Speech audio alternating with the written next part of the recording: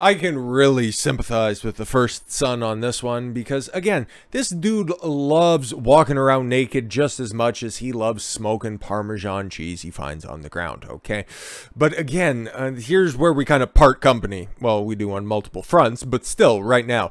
Taking pictures of his dick all the time, that's just weird, okay? Like, even again, like, he loves to videotape every aspect of his life. Every single aspect of his life. Whenever he does anything of note, or anything that he believes to be of note, he's out there with one of his many video recording devices, making sure that everybody knows exactly how much crack cocaine he has, okay? Which cousin he's deciding to spend his time with, how many different hookers of different ethnicity and types, except for no yellows, right? Whoever he wants to spend his time with will be in front of a camera in some form or fashion at one point of time.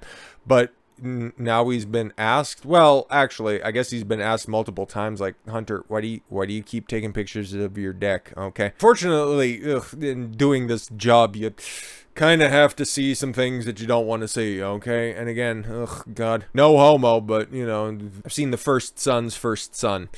And again, no homo once again. It's not a bad piece. It's not tiny. It's not fucking huge or anything. He's not hanging a Tommy Lee schlong or anything like that, but is it something that you'd want to be taking Polaroids of every fucking second of the day when you're cracked out of your mind? No, I don't think so. But according to Hunter Biden, or at least in some more of the released documents or some of the released data from one of his many devices, according to him, he suffers from body dysmorphia. Of course he does. So, Hunter Biden attributes his penis obsession to body dysmorphia. He just keeps yelling at it, "Why aren't you black? Why?" Hunter Biden said his obsession with naked selfies was a result of body dysmorphia, according to a rambling screed found on notes on his hard drive. Physically on the hard drive, I don't put anything past him at this point. I love to be reassured that my 9-inch very big penis was actually big. 9? Really? And again, no homo. I have seen it. Pause. 9? I don't know. I know the size of an average Skittle, but it's definitely above average. Why am I talking about his dick? Fuck. God damn it. I know my penis is almost twice the size of an average man's penis. Why do you... Stop it. Why do you keep talking about dicks, you weirdo? Oh God, he's gonna be banging traps in the next fucking data disclosure, isn't he? Jesus Christ. The first son wrote, July 12th, 2018. Oh, great. Just 4 short years ago. Christ. The note was found on the hard drive of the laptop Hunter Biden left at a Delaware computer store in April of 2019. And theoretically, the FBI has known about this the entire time because they've had an open investigation since November or December of 2019. So again, I guess maybe they've just been laughing at this shit as well. In addition to the web of shady overseas business dealings, which again, now kind of implicate the Obama administration. But again, the Obama administration has been implicated in a bunch of other things, and they ever been held accountable for literally anything? No, because that would be racist, I guess.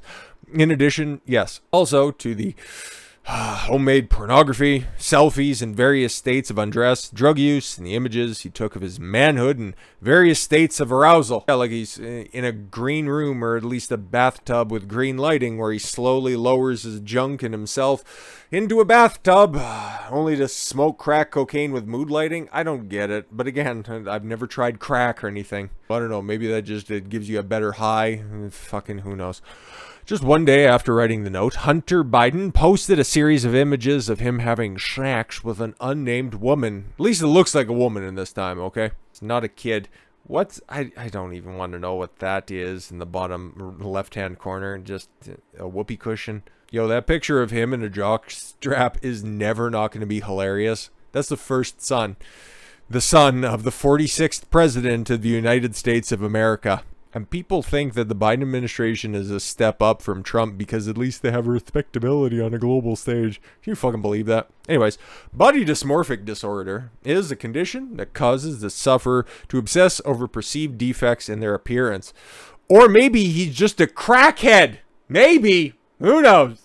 I needed to make sure that I still have a big dick. That's why I have 3,800 different fucking selfies in different angles. I'll just be like every other person. Fucking just slap a ruler down and see where it is. Take a picture if you have bad fucking memory or something. Christ almighty.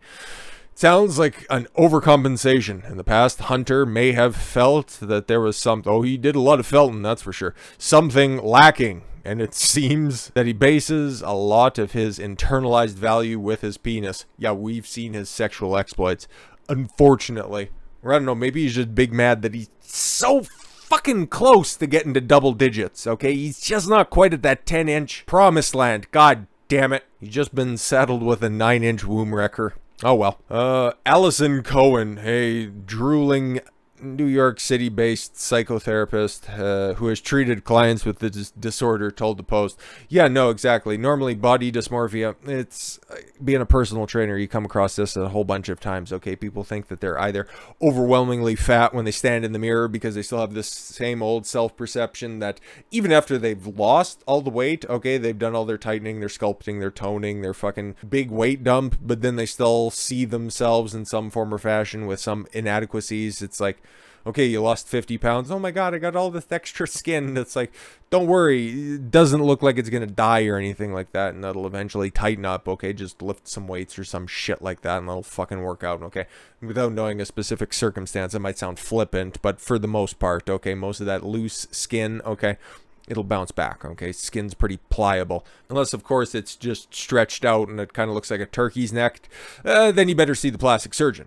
Okay, or somebody who just keeps trying to justify. It's like, oh God, my shirt doesn't fit as well as it used to. But again, I don't know what's wrong with that. See Nico, what's his nuts there? Fat fuck who does those mukbangs. Nikocado Avocado, that fucking 900-pound Goliath who just cries and eats a bunch of fucking noodles.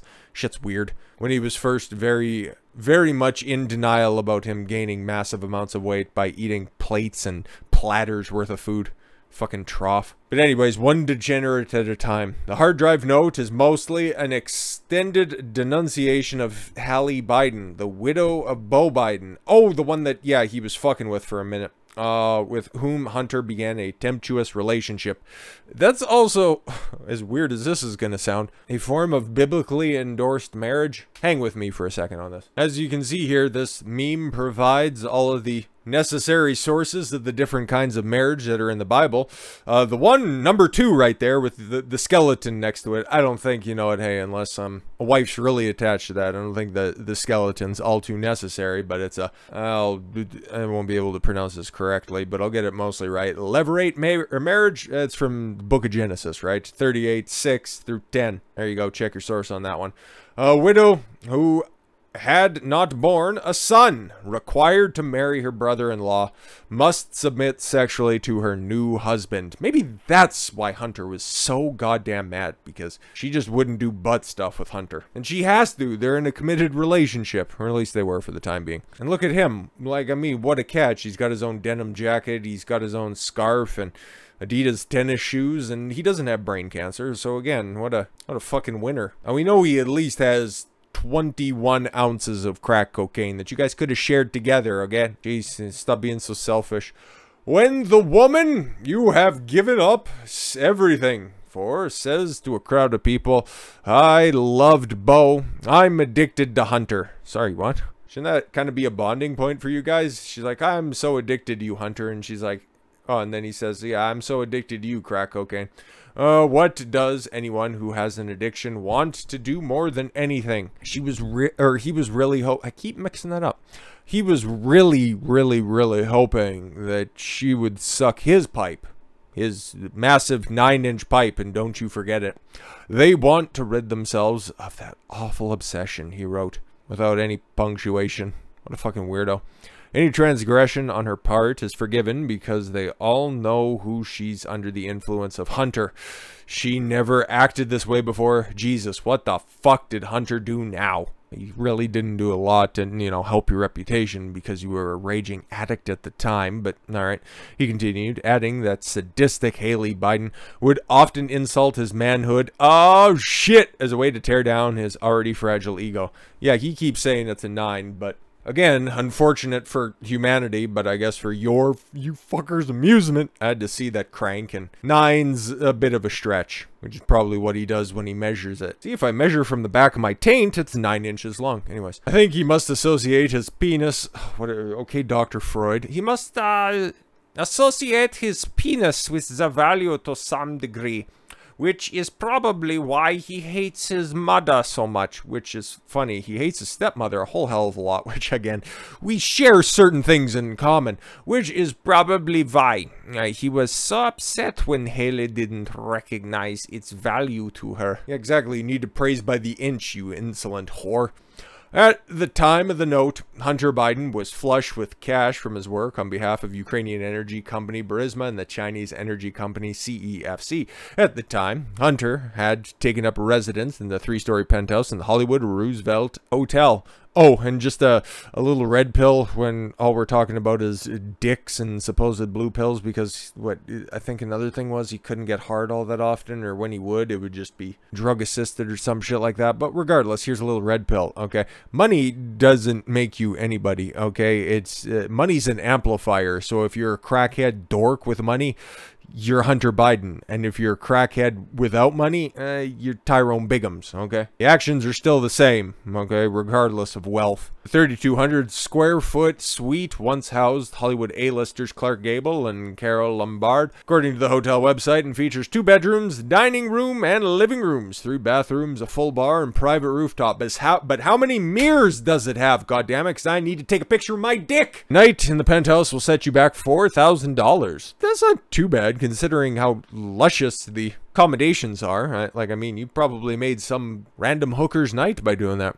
Representative for Hunter Biden didn't respond to a request for comment, but they did send an attachment. A little bit concerned as to its contents, because even if he just had a little humor left in him, a little under 9 inches of humor left in him, that's the way that he should have responded to all this shit, because I was going to say Washington Post, but the New York Post, oh my God, they've been brutal on him, and thank God because of it. Because again, this motherfucker did a bunch of illegal I don't know necessarily if it was illegal, but he definitely leveraged his connection with his father to the White House and definitely to the rest of the Washington swamp, and nobody in mass media wants to talk about it. Except for the Post. Good on you. Give you shit every once in a while, but you know what? You guys are definitely solid on this one. With all that said, thank you all very much for the gift of your time. I've been Don Consuelo. I want you to follow your gut and get after it. Take care, everyone.